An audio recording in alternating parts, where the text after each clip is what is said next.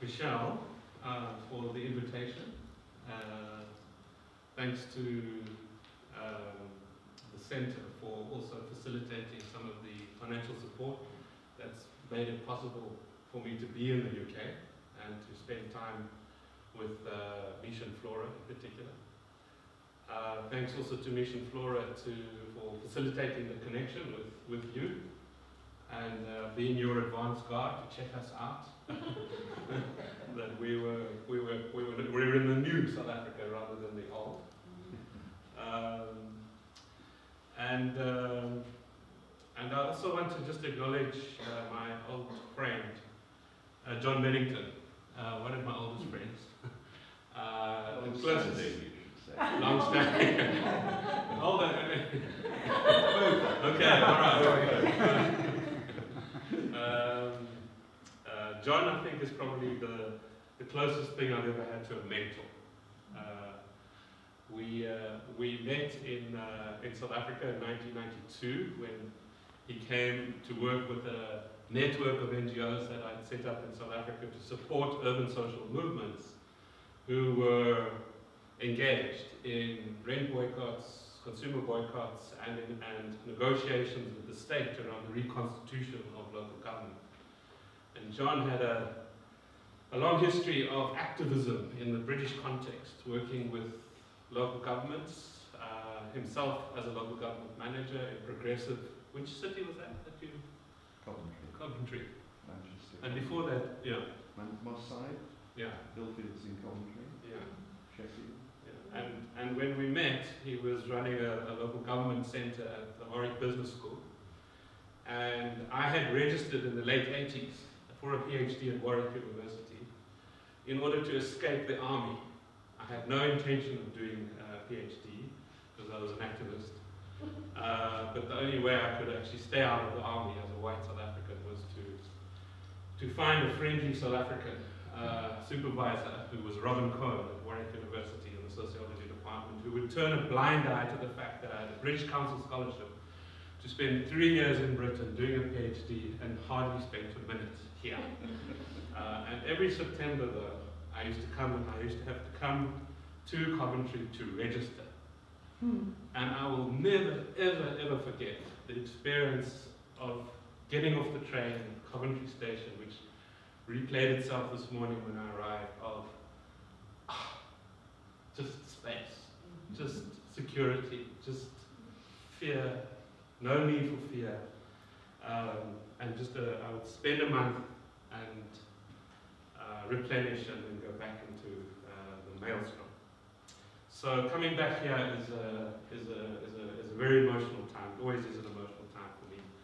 And in the 90s and into the 2000s, John used to invite me back, and we did all sorts of wonderful things together, including building a public policy school at Warwick, which is kind of no more, but it was a great collaboration. I think if one could dedicate talks to somebody, it would be to John, because I think why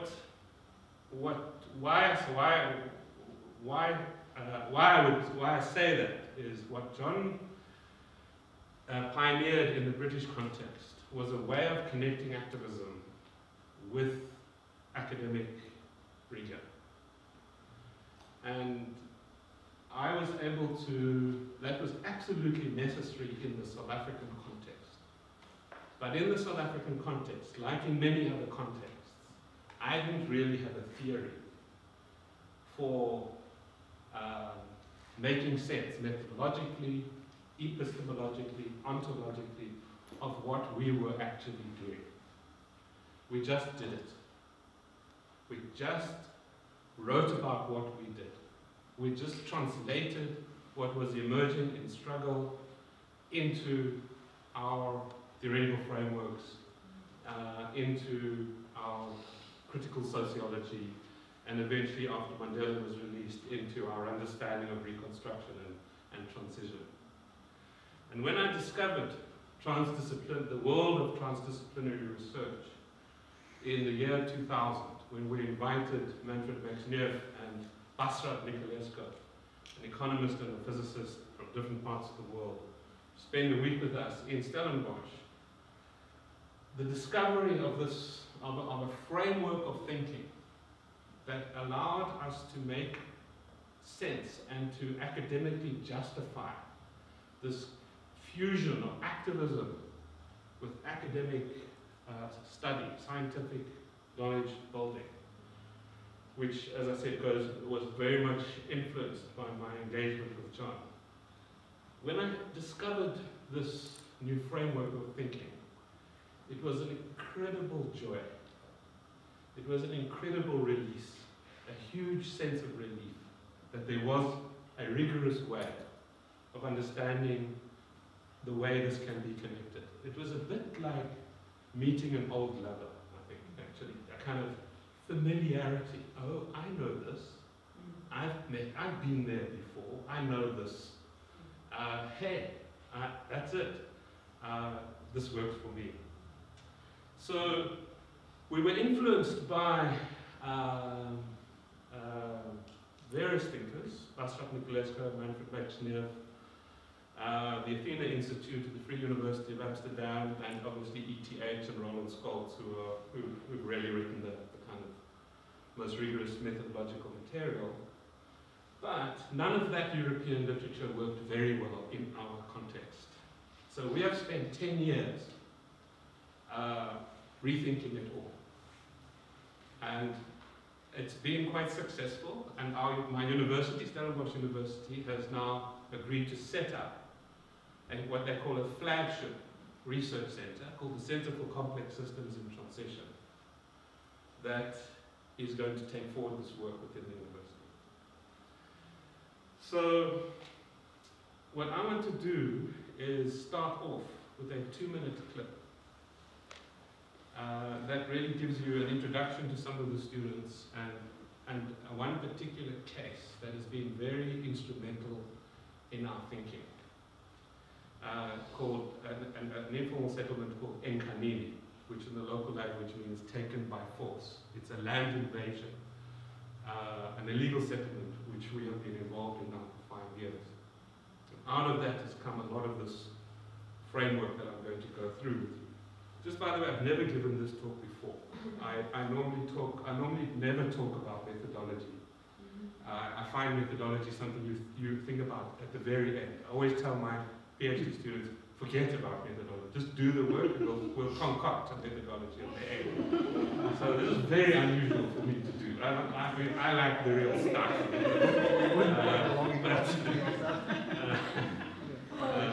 I think it's time. It's found its moment. Okay, so I want as Michelle said, instead of ending off and then in the usual way now, let's have some questions. I'd like you to think about a question that I'm going to pose to you. Let it kind of sink back in the back of your consciousness as we go through this presentation.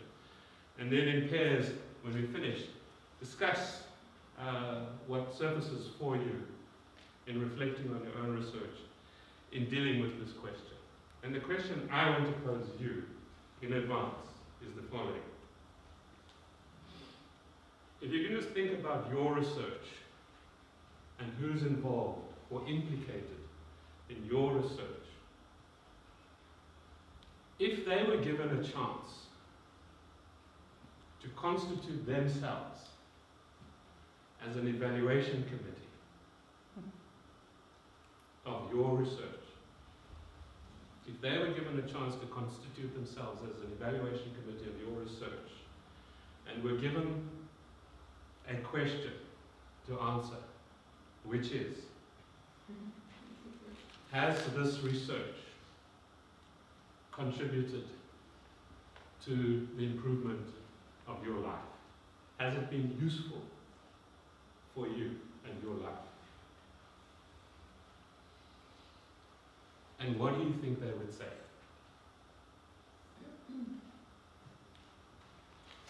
So I'm asking you to imagine the societal actors constituting themselves as an evaluation committee, and their question is, has this research been useful to them and their lives.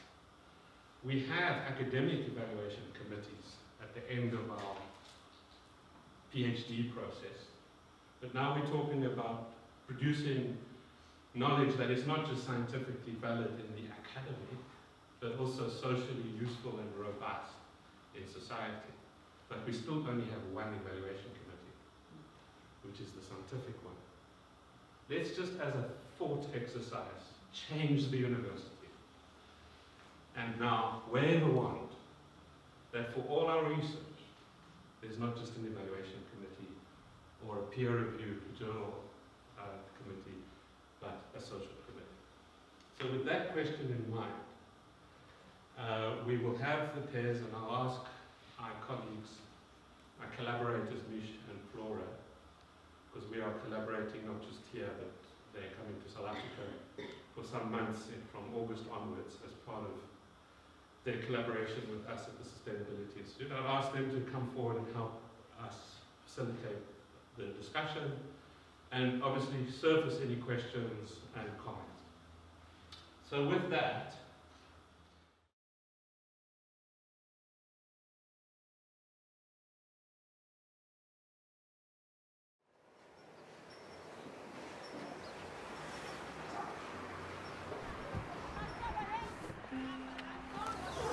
this is an informal segment. Most of the people staying here, they have got skills. They are capable of doing things, making things happen. Nkanini means taken by force. It refers to the invasion from the neighboring Kayamandi, where several people came into Nkanini and built their shacks. It's an illegal settlement, but people have taken ownership. There's a lot of diversity here on economic activities, spiritual and aesthetic. It all provides for a brilliant case study on a multidisciplinary level. The question that the group of researchers asked themselves was, what can be done in the interim while people wait for formal service delivery to reach them? And so we built this shack, and we found that the performance was incredible. We installed the solar home system. The feedback from the occupants was that this was something that they really liked. The work that I was involved in started out with a specific focus on sanitation, but very quickly the focus kind of broadened because sanitation is really at the heart of the energy, nutrient and water nexus. We installed a biodigester as part of our technological configuration. The biodigester essentially produces biogas, and this biogas has become an incredibly valuable input in terms of supplying the cooking energy needs of households in Nkanini. Now it's on. Using ecological design principles, we constructed the research center. The idea behind the research center is to create neutral spaces for people to engage with each other. As an industrial designer, I was coming with a very particular perspective of understanding the technology, but working in a transdisciplinary team offered many other perspectives which were very beneficial to broadening my own approach. You must not always agree with things. Even with the researchers, there are certain times which I fight with them. If they come up with something which is not there, I'll tell them this is not going to happen. They respect my points, and I respect their visions as well. It makes our relationship stronger and stronger.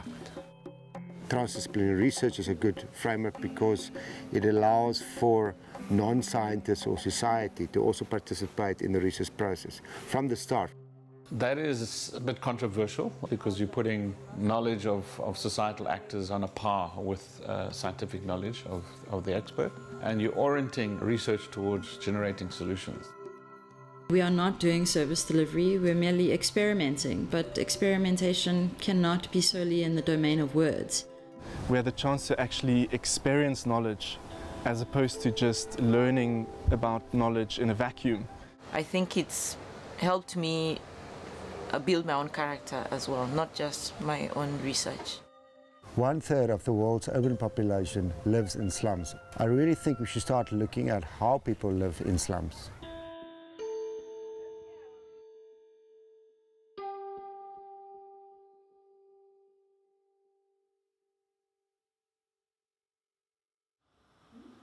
so I'm going to take you through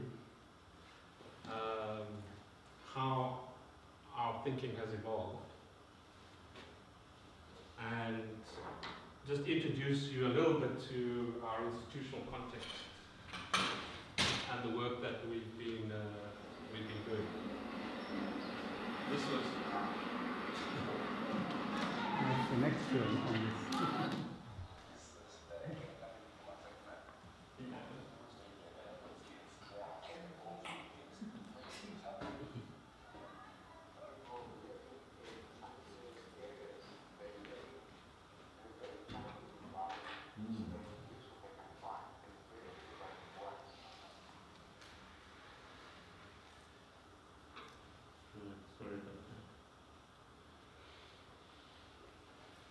So, as I mentioned, the workshop with Nicolesco and Max Leaf was in 2005. And since then, our institutional resources have evolved. The first version of our institution was called the Tsama Hub. I won't go into where it's an acronym, I won't go into that, but it was a partnership between 7 faculties. Which surprised us because there's a core group of 40 professors that are interested in this kind of research. We also have partners in the formal research institutions of the state, and my own base, which is the Sustainability Institute, an NGO with a partnership with the university that has over the years been where I've and others have taught our master's and PhD programs in sustainable development, which is in an eco-village.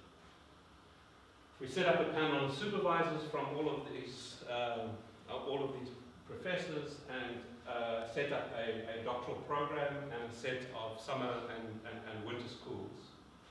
And during this 5-year period, acquired research from the National Research Foundation to do the Nkanini case study that we've just caught a glimpse of.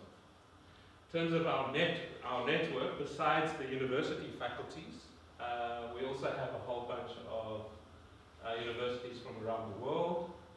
Our African partners in seven major universities in the African context, our South African institutions, and now Coventry when we signed the MOU, and I get the logo.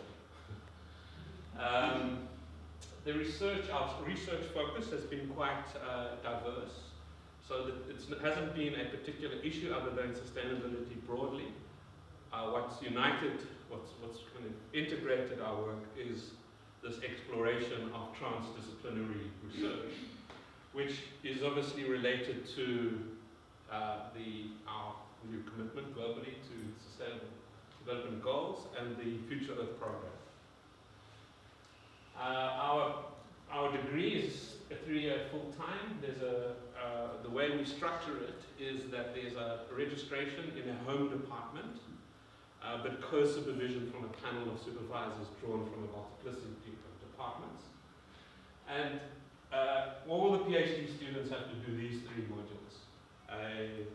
A course on transdisciplinary research methodology, whose core set of ideas I'm going to talk about.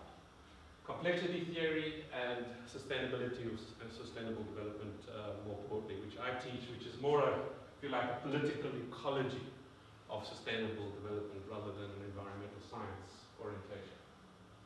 And then the PhD students meet every 2 weeks, and we have the usual supervisory arrangements. So that's just to give one example, Sydney, who comes from Zimbabwe and comes out of agri-science, was interested in why it is in Zimbabwe that so much money is spent killing off the weeds and then importing a whole bunch of nutrients, which are very present in the weeds that have just been killed off. So he realized that the problem is the word weed, and he set up his PhD as an investigation into wild vegetables, which were both nutritious from a consumption point of view for humans and the soil. His supervisors came from agri-science, health sciences, and myself, just to give you a sense, just one example. He got funding, 3 years funding to do the research, which he completed successfully, published the article, which I just noticed doesn't have me on it, which is interesting. and that is just one example of a number of African students who've come from many different countries, supported by the Trek Africa program, which is an African Union funded program, a bit like the Erasmus Mundus program in the European context. So the research focus of this program is the sustainability challenges facing Africa. You can see we've had really substantial funding over two funding periods. These are the universities involved. These are the master's students and PhD students and staff who've been supported. So you can see that's a fairly substantial academic output. And this, besides the intellectual agenda of building a transdisciplinary way of understanding, for me, there's also a political agenda here, which is to challenge the African universities to break out of their ossified attempts to copy what they assume is the Western university model, which then disconnects the most extraordinary intellectual resources that those countries have from the society around them.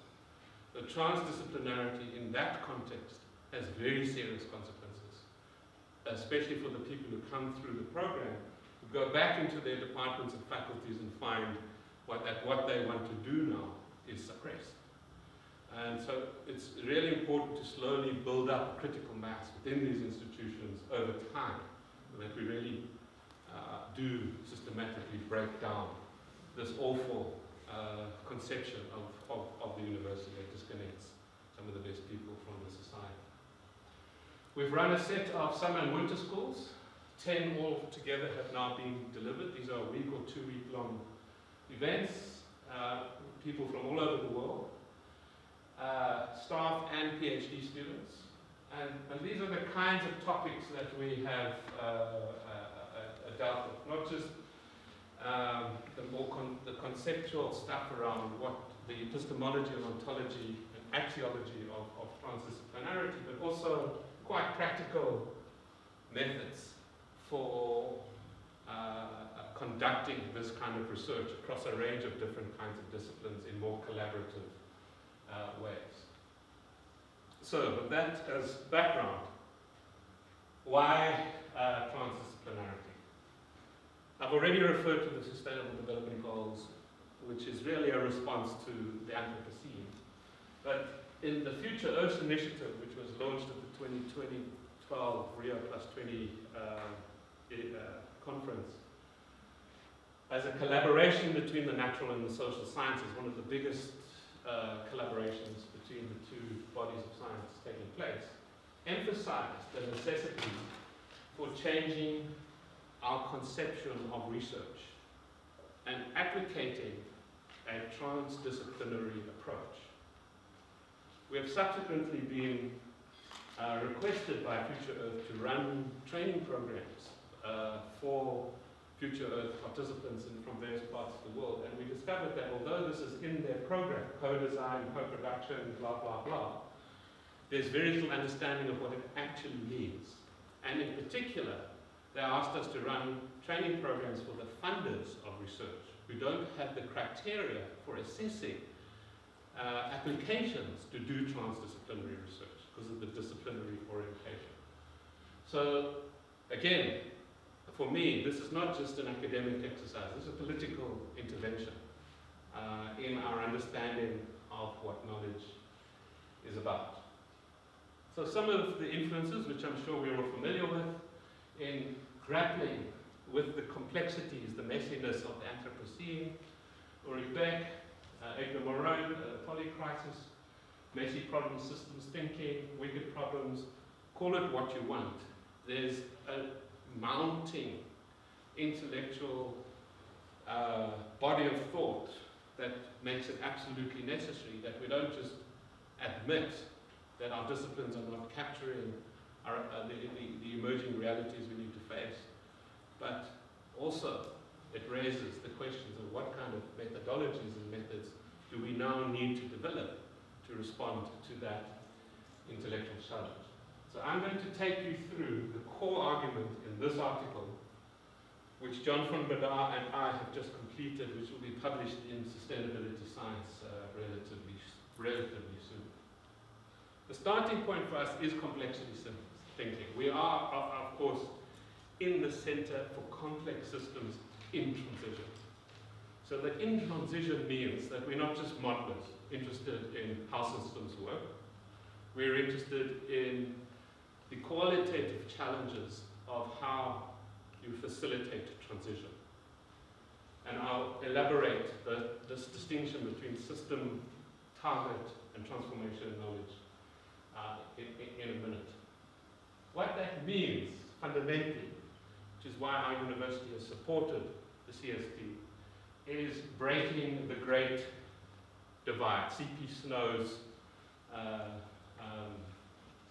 conception of the two worlds of knowledge, and moving away from what we call, which we can in our context, the disciplinary apartheid, which fragments how we know and therefore what we know. And we then become exasperated by our failure to then deal with the wicked problems and the challenges we face. Well, it's unsurprising because we're looking at it through our disciplinary lenses.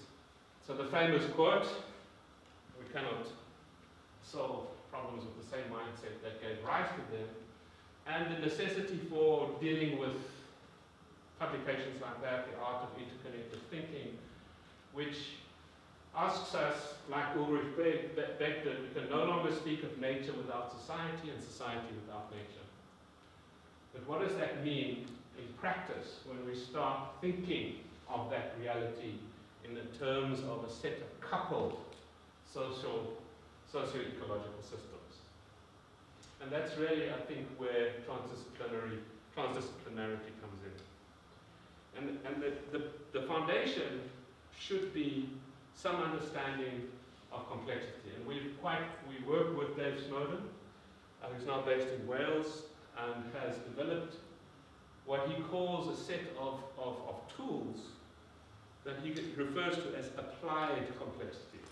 So some of you who may have engaged with the world of complexity can now convert to very, very highfalutin theoretical and philosophical work right through to the modeling of the cyberneticists. But it's not that easy to bring into the qualitative research work. And this is what Dave Snowden has really attempted to do. And he uses this quite useful categorization of the different ways in which we understand complex, complicated, chaotic, and obvious. The obvious sense, categorize, respond, sense, analyze, respond for the complicated, probe, sense, and respond for the complex, and act, sense, and response for the chaotic, which gives rise to these different kinds of practices. We are positioning ourselves very much in the top left, the emergent practice. So with that brief,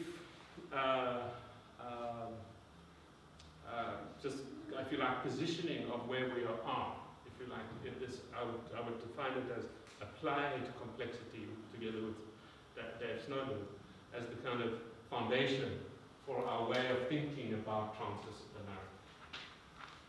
transdisciplinarity. The field has mushroomed with many different contributors going back to Piaget, of course, in 1972. He has Basrap Nicolescu, here's the ETH crowd, here's the Athena Institute, sorry, these are the Athena Institute crowd here, this is ETH. This is generally recognized, Roland Scholz's book, Embedded Case Study Methods, is generally recognized as the most sophisticated, if you like, almost handbook of methods for doing transdisciplinary research, which is what we engaged with. And being Swiss, being in a Swiss institution, being, if you like, in one of the most institutionalized and structured societies in the world, they obviously emphasize stakeholders and engagement between stakeholders. And therein lies the challenge, if you to come from my context, where stakeholders really do not matter that much. Societal actors, networks, informality, multiple realities, multiple ways, multiple processes outside of the formal mean much more. So that's just to signal the beginnings of the challenge we face. So starting with the epistemology of transdisciplinarity, the philosophical definition derived from the Greek word episteme, meaning understanding or knowledge, and logos, meaning word. What is knowledge? How do we gain or produce knowledge? What is the status of our knowledge? What are the effects of our knowledge? Okay? The main frameworks for defining epistemology are positivism and constructivism. We know that. For us, we have to go beyond positivism and constructivism. And so if we take this core definition of epistemology and apply it to the transdisciplinary challenge, it is fundamentally a pragmatic, relational, and constructivist epistemology, explicitly directed at exploring and finding and generating integrated solutions for the complex, for the wicked, for the hybrid societal challenges that we face. So I'm starting to put in place a third category, not just positivism, not just constructivism, but transformativism, but I'll come back to that in a minute. For this finding of solutions, knowledge always has to be co-produced and co-generated, co-constructed in collaborative processes involving both societal experts, societal actors, and scientific experts. So that was captured in the film, where I've trained my PhD students to accept that what they think they know is of equal value to the societal actors that they are dealing with. And that it's not going to be possible to co-generate these solutions from within single disciplines. And therefore, what we need to be doing is purposively working across these disciplinary divides between natural and social systems, as well as across disciplines, beyond disciplines, with all knowledge networks within society. So this is what we then set up as the basis for thinking about different types of knowledge. Here we are drawing on the ETH publications, but also interpreting that in our context. So for transdisciplinary thinking, there are three types of knowledge that really matter. The first is systems knowledge, which is knowledge about what is, what exists. And it was not what ought to be, but what is. The second is target knowledge, which is what ought to be. Scenarios, forecasting, future studies, and in particular policy analysis. What we are really interested in is transformation knowledge. What can we already do in the present to move or nudge the process from where we are in the direction of where we want to be, or what Dave Snowden refers to as the evolutionary potential of the present. Now this idea of an evolutionary potential of the present, where we look for glimpses in the present of what's possible in the future, is very, very different to forecasting or scenario building or policy analysis that sets up futures and reverse engineers to the present. Quite often, in my view, at the expense of the contextual richness and specificity of context. So context is what really matters, and obviously that deep emphasis on context is rooted in complexity theory. So to think of it in this way, systems knowledge, target knowledge, transformation knowledge, you can position yourself in a number of different ways. Systems knowledge and target knowledge, which is where I think John and I spent a lot of time in public policy, schools, training our students.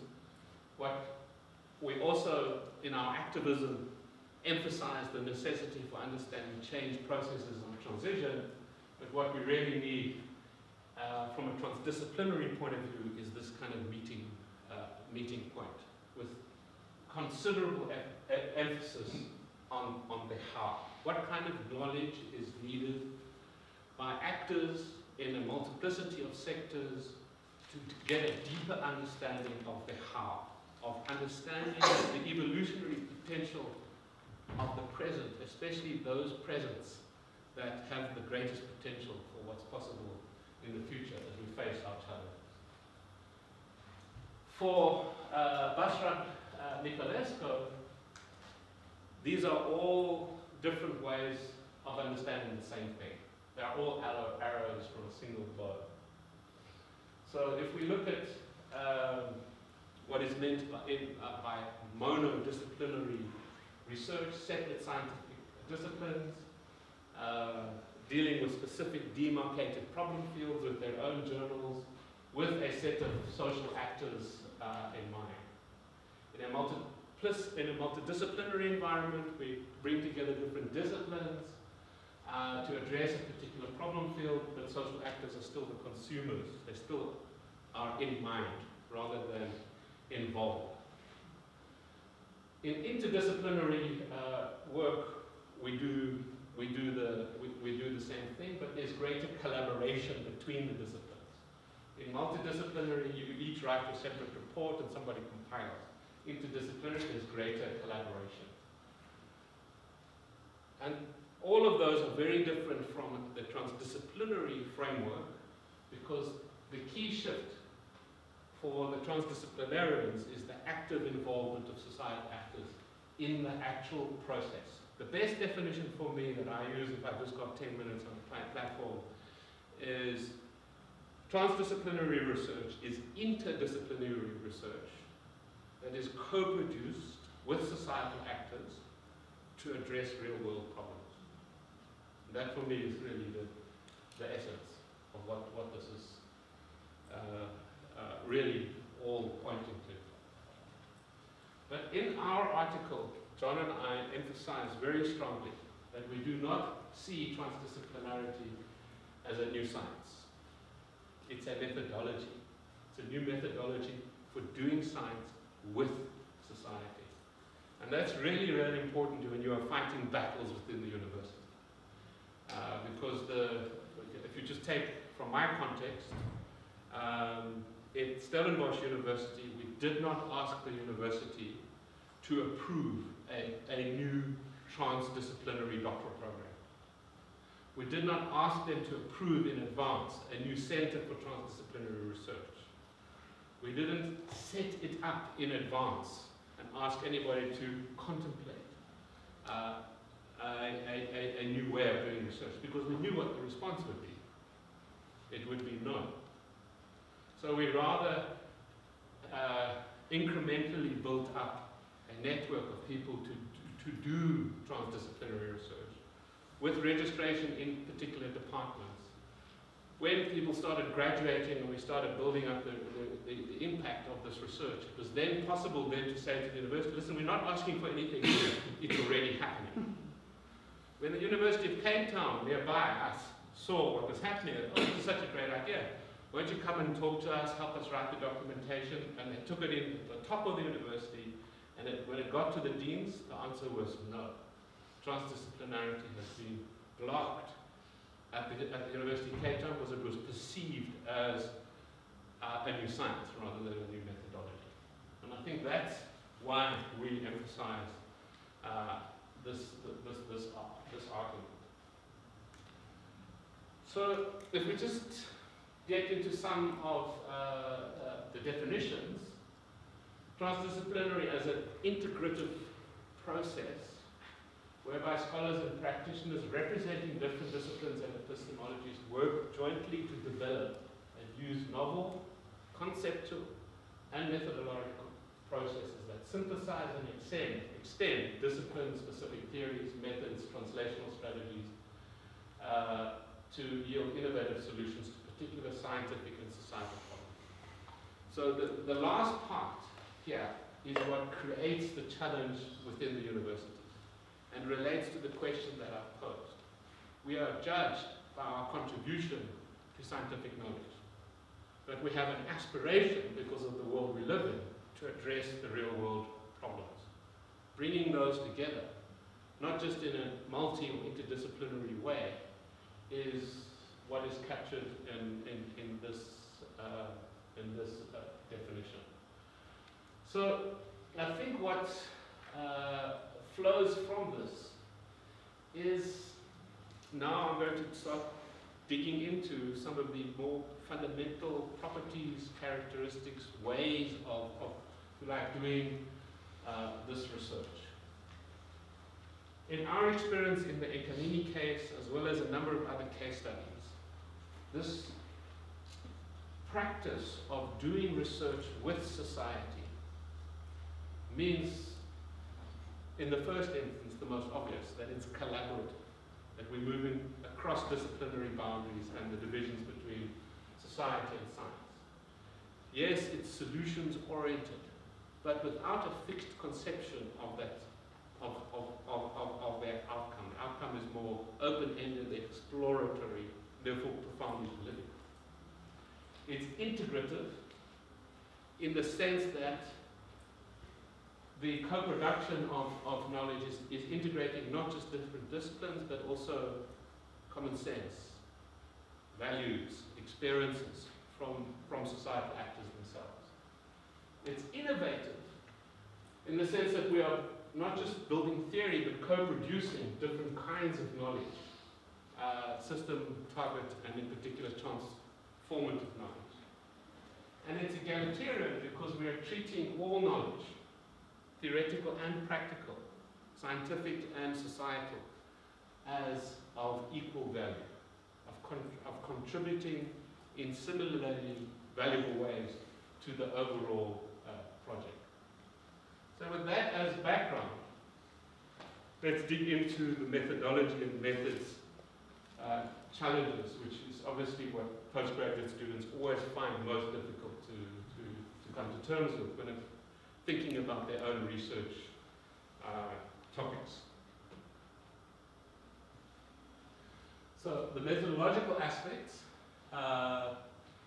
meta, underlying, hodos, away, adjourning, logos, reasoning, the literal meaning, the reasoning, logic, and principles that underpin and guide our decision-making when navigating a path.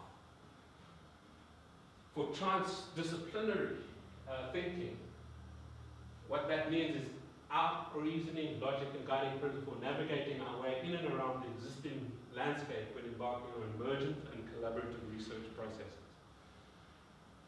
So the question that we have to always get our students to address is what type of reasoning, logic, and guiding principles are necessary for addressing the particular research you want to do. It is not always applicable to all research contexts. Methods, the active process of doing research using a particular constellation of methods, ways of assembling, doing, using tools, is different. In the transdisciplinary framework, we don't say we have to invent new methods. We have to assemble and utilize and bring together a range of different kinds of methods that are particular to the challenge that we're facing. What type of methods are therefore appropriate for co-producing in a particular research context? So for a TD methodology, the guiding logic and principles are necessary for navigating our way in and around a rather cluttered and siloed methodological landscape, populated by research methods and activities of these three distinct research paradigms. The quantitative methodology and all their methods, positivism, the qualitative methodology and all of their methods, interpretism, and what we prefer to call transformativism, the transformative methodology and a range of methodologies that are necessary for facilitating process. This is what we like to, in our postgraduate programs and in our summer and winter schools, introduce people to these three ways of thinking about methodology, emphasizing that the transformative methodology is not just an elaboration of the qualitative.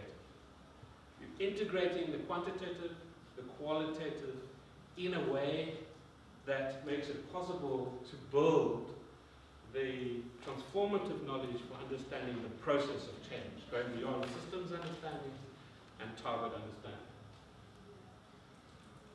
So I just want to run through a couple of the principles for guiding the way in which this is manifested in practice, in the way in which the research projects are developed. Reducing complexity, developing a set of joint understanding of complex problems, translating the everyday, contextualizing TD research by embedding it into the two contexts, the social and the scientific.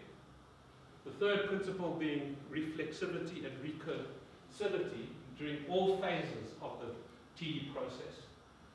Whatever is happening, reflect, adjust, don't assume that there's a fixed linear pathway. And fourthly, accepting the equality of all knowledge systems. In the way we think about this is that this reflects, in practice, three logics. The integrative and transformative logic I've already referred to.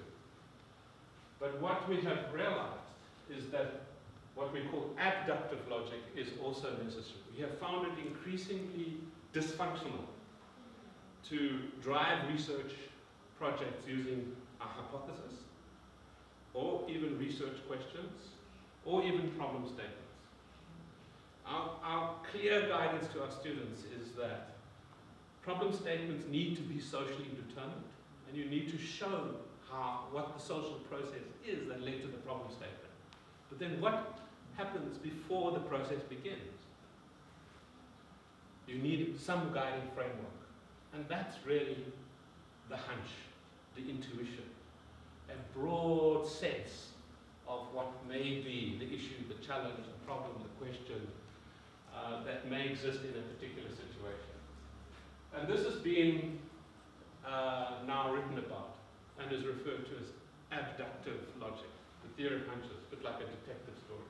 You have a hunch and you move into your social process, you facilitate the social process to arrive at the problem statement. That problem statement then, in an integrative way, provides the basis for the research questions that then drive the research process to address the challenges. In our Enkanini case study, the initial question was, what does the government's new policy of upgrading informal settlements mean for the average shaft dweller? The answer to that question was wait for the state to arrive with the electricity grids. How long is that going to take? 8 to 15 years. So the research question then became, well, what do you do in the meantime? And in order to address that question, a whole bunch of research then generates the kind of incrementalist transformations that started to happen within that community and redefine what grids mean. In terms of the learnings that have come from our experience, we've consolidated into a set of guiding principles. It's going to be inevitable that if you get involved in this kind of transdisciplinary research, you have to warn students that they are not putting on white coats and doing extractive research without perturbing the system. They will be perturbing the system. There's no escape from that. Using small-scale, safe-to-fail social experiments and probing for leverage points. What we call exactation, which is using boundary objects, like, for example, this improved shack that we built, which became a focus of conversation and discussion and social mobilization. It's a boundary object. The work that Mish and Flora do in their rituals, they set up boundary objects in the food and in the engagement around the food. We all use boundary objects in one way or another. We under-theorize it. But in situations where there's multiple levels of power and educational experience, boundary objects are much more useful than bringing people into a room and facilitating cognitive dialogue on the assumption that everybody understands all the what's going on. Multi-loop transformative learning at multiple levels is important because you have to adjust as you go along. Allowing for emergence, accepting that if you do perturb, what exists when you started no longer exists on the day after. And you have to understand that and adjust accordingly, something our ethics committees find difficult to accept. Absorbing complexity, harnessing the complexity as it unfolds, preparing students for the inevitable, which is stuff is going to blow up in their faces. And so, if we put all of this together and we think about the quantitative, the qualitative, the transformative, and then a new publication by Gayle Chalisa, which is Indigenous Research Methods, which consolidates a lot of thinking in the African context about how to use indigenous knowledge systems in the research process, like song and dance and storytelling. This really sums up our kind of methodological universe and the way in which we set up our summer and winter schools and prepare people for selecting their methods depending on the research challenge they are facing. The criteria for selecting these methods are derived from these principles, and I won't go through them in detail, but it's important to empower students to be able to think in terms of to think about the way in which they select their different methods. So let me end off with our core break from the Swiss approach, which is to accept that there are many things going on in a transdisciplinary process at multiple levels at any one time, and these cannot be denied. This is how things are supposed to exist in the kind of conventional transdisciplinary literature. Yes, we have a complex current situation. Yes, there's a target state that is emergent. And yes, there is a bunch of transformative knowledge. But in our experience, there's a formal and an informal process taking place. The formal is laid out this way. Here's your social processes, here's your scientific processes, there's a set of steps around preparing, designing, joint problem framing, joint problem transformation, and bringing results to fruition and feeding that back into the process.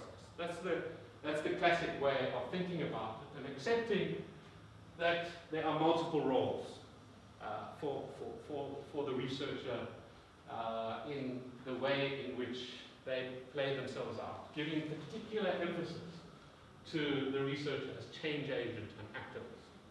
But in the real world, what the researcher as change agent and activist is doing is facilitating processes at multiple levels, what we call multi-track transdisciplinary research processes.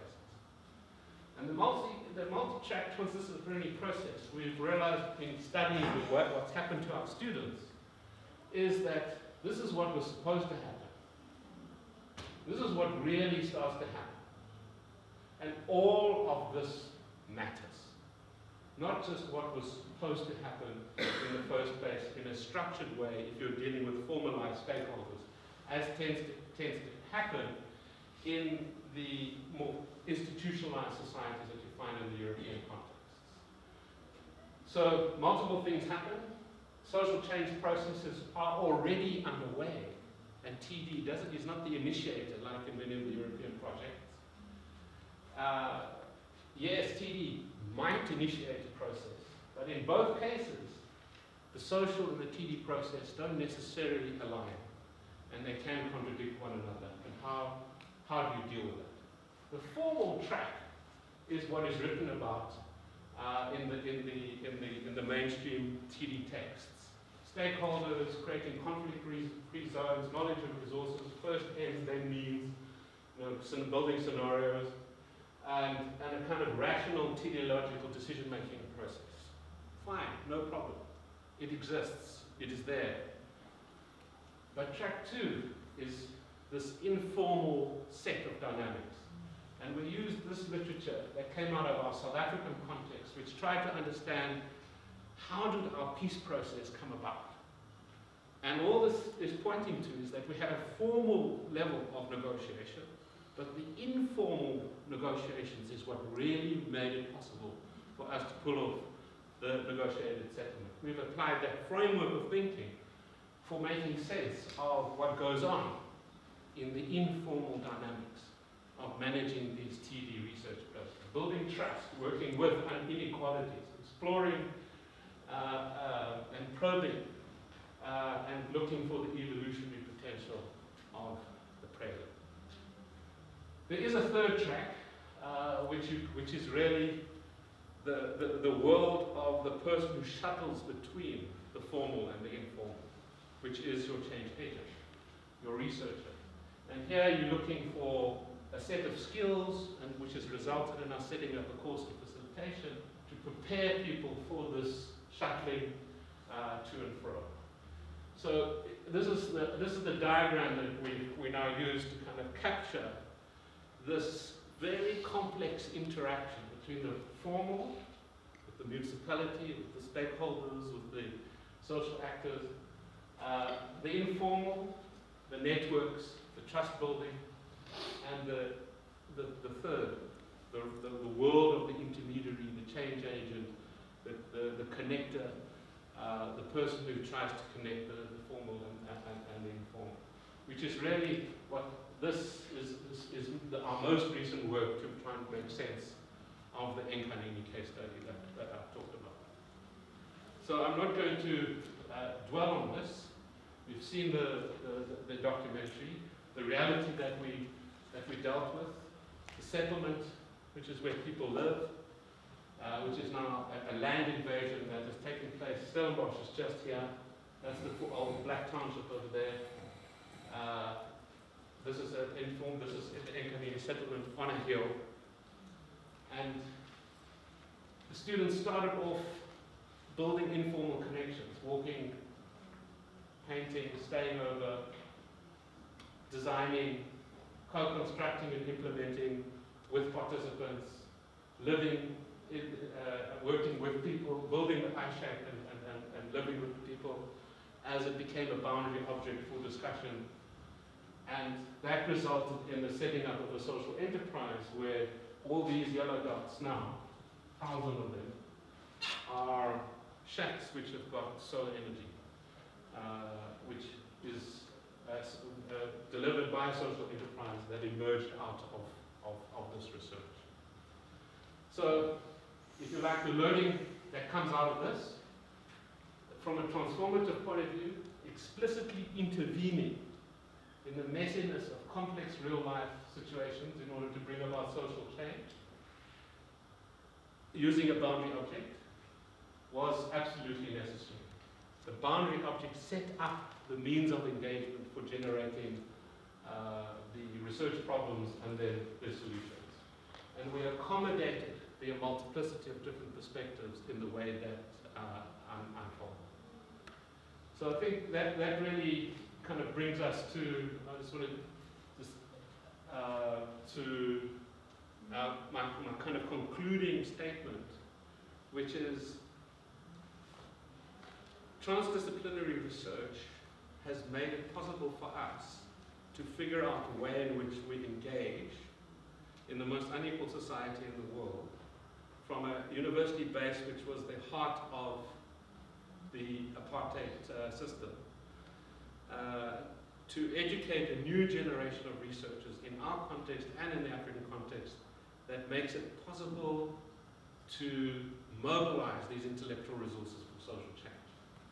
At the same time, the outcome of those social engagements generates the scientific results that are necessary in order to build and strengthen our academic enterprise. So I think I will stop there. Ask you to